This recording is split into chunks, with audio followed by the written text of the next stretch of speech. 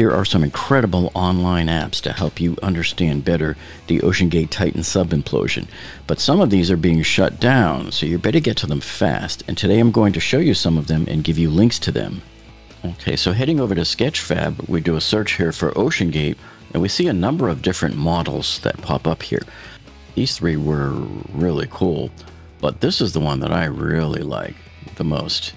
So you can come in here and play with this 3D model, and this will be a great educational experience here for you. But what's really cool about this here is you can be your own Stockton Rush, because now you can control this from your very own PC.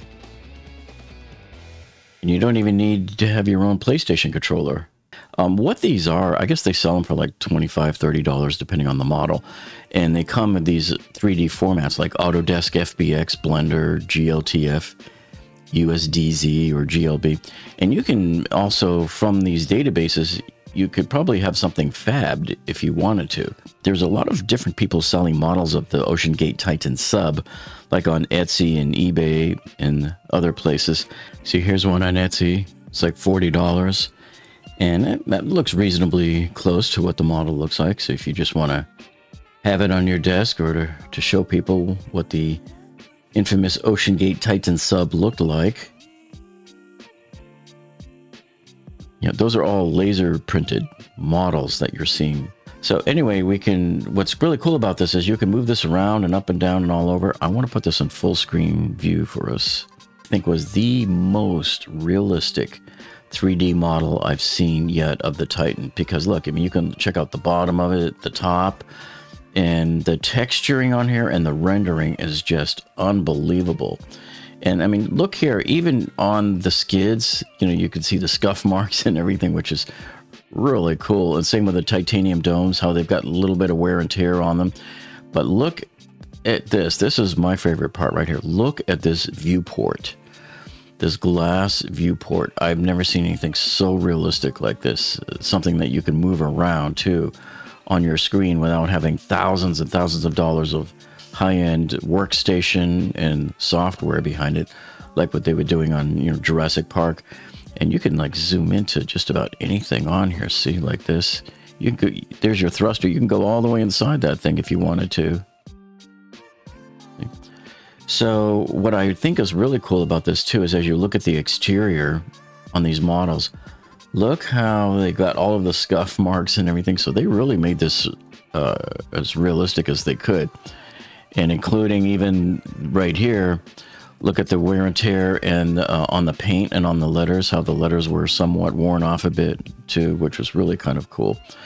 So what's nice about having this model to view is this gives you a great idea as to what the entire sub looked like, because a lot of times when you're seeing all of these 2D simulations of the OceanGate Titan Submersible implosion, or just even pictures or even anything I've ever shown you, I'm only showing you 2 dimensions at one time. You're looking at it like this from the side. Sometimes you might see a picture like this, but here you can move this thing all around. And so what really helps here, especially, and this is where we'll answer a lot of questions for a lot of you, is that you can look at it from the bottom. And so what's interesting to note is that when you look at it from the bottom, this shows you, because the #1 question I've been getting from people about when they were bringing the debris up, even last year I was getting this question, is you recall this was the first section they showed us the picture of when the Coast Guard released those pictures a few weeks ago to us. You might recall this back aft section here that goes to the point, the tail, along with this. And now this rendering here doesn't have it all in there, but there's supposed to be a couple of cross beams on here too, made out of the metal. And so, but the question that everybody was always asking us is, how come the vessel imploded, but this part did not? Well, you can see why it did not. And you got to keep in mind, there's 2 parts of this vessel. This big gray section, this is the pressurized cylinder.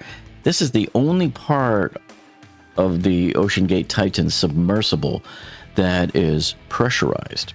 So this aft end here, which has all of the controls, they don't show it here, but all the controls and the syntactic foam, everything is contained in this back part. This was not pressurized at all. So when you drop it into the water, there is no tons and tons of pressure against it because there's no air inside of it. It's just all underwater at this point. The air is all contained inside this pressurized vessel. So that's why when this part here imploded and the resulting, if there was a resulting explosion, it just broke all of the skids and everything apart off of here, and it sent the domes flying, and it popped this completely off of the domes. This entire section landed intact on the ocean floor. So you remember on the videos I showed you last month when the Coast Guard released this video showing how they discovered the OceanGate Titan on the bottom of the ocean floor. There you'll recognize that entire aft cone, complete, look, with all of the instruments and everything sticking out of it, had no problem staying together. And what was surprising to me was even the now infamous dollar store ratchet strap actually survived the implosion and into the resulting explosion, and then of course dropping down and crashing onto the ocean floor. So I want to find out what model this is and go buy me a bunch of these ratchet straps.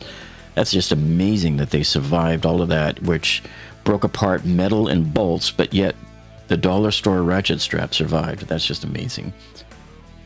And then so here's that now famous view that I showed you. So remember what I just showed you, that arch there, and these are the two cross braces that I told you were missing. But here you can see where all of the controls are in this entire aft section here. Even the cables, like everything just seemed to have survived pretty good there. And so this part was never under any type of pressure at all. And then of course here's both views at the same time that I put here side by side for you. So you can see here's the underbelly side, and then this right here is the port side view of the cone there with the Titan name on there. And so basically during the implosion, all of the fairing panels here were just blown off. Now let's see if we can take a look up the butt crack there and see what's going on in there. Does it show us? Yeah, you can see a little bit inside. Of course, there's just nothing in there right now. So they're just showing the interior of the model. Now, I also spotted another model they had on here, which is just about as good. And when we look at it full frame, you can see it's just about as good. It doesn't have all of the like scuff marks and everything, but man, when you look at this looks pretty good. And even did a decent job on the lens there, almost as good as the other one, but they're both very close. So either of these two models, I think it explains everything pretty good for you. You see it there. See, so there's your pressurized hull inside it. They also have the Lars on here as well. And this one, it looks pretty accurate. I mean, look at that. Just the details and the texture on the metal there. That just looks incredible. So now you can get a feel for how everything works on here. It's very simplified. There's a lot of features that are not really on here, but it kind of shows you at an overhead glance how these two fit together. And how this is the part that when they were going out to the Titanic, because they were on the Polar Prince and not one of the bigger ships that they were normally able to get their hands on, they had to drag this behind the ship for 450 miles. And they did this on 4 different trips. So a lot of people are saying, you know, this added a whole lot of physical abuse and bouncing around on the waves on to these two here. And in fact, you remember one morning they came out and this thing was half sunk in the water and they were sticking out at about a 45-degree angle. Not very good. And they've also got other various degrees of texture going on. So here's another one. So there were some really talented people on here that did these. I don't know what all of this stuff is, but yeah, look at this. But I highly recommend that if you're going to go and check out any of these models and play with them, you do it now, because some of these are likely to disappear.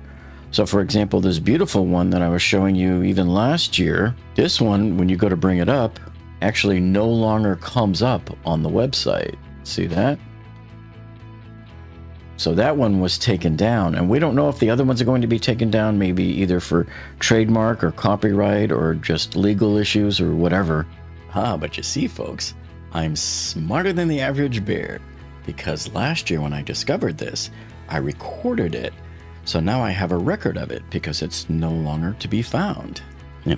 So I will put a link to where I found this particular model, which is only available on the Internet Archive right now, which is, you know, the Wayback Machine. And I found it last year. But the only problem is if you go to the archive right now, you're supposed to see this when you go there. The only problem is here we are on October 12th, 2024, and this is what you're seeing right now when you try to go to that site, because they were hacked on October 9th, just a few days ago. And it made headlines all over the world here, the catastrophic Internet Archive attack. And so it was a Pakistani hacker group or something like that that came in. And so for a while we were seeing a system hacked pop up, but right now we're not seeing anything at all. Probably because they thought it was best to just take the whole thing offline until they can put the improvements in there that will overcome the hack. So once they get this resolved, you can keep checking that link below. Otherwise, I have the only record of it right now. And so here is that record that I made for you. I did this last year. I've actually been putting it off for a year, trying to get around to making this video for you. But I just thought this was really cool how they showed this, and you can control it on the computer there. And this is very similar to what I showed you previously on this same video. And you can just see you can turn it around, and then there's numbers on there that you could click, and it will tell you information about the different parts of the Ocean Gate Titan Submersible. For example, here you're seeing they're showing you the camera. So it's pretty cool the way they did this. And you know, years ago you couldn't get resolution and renditions like this at real-time speed. There was just no way. But once it's, you know, recorded, then you can do it. So, you know, you could investigate it. So we'll put the link down in the video description below, and if it does ever come back working again on the Internet Archive, if they get back up and running, you should be able to get in there and run this and play with it and control it and move it around yourself and everything. And you can even bring it right up on the reef. So they tell you everything about the fairings on here as well. And we don't know who created it because it has been removed. But it's a shame because whoever did it, that must have been quite a bit of work on their part to make this happen. Now, I don't know if OceanGate commissioned it or not, but it's certainly pretty cool here that you can just click on any little part and it gives you, a small amount of information. And you can zoom all the way out too, send it off into oblivion.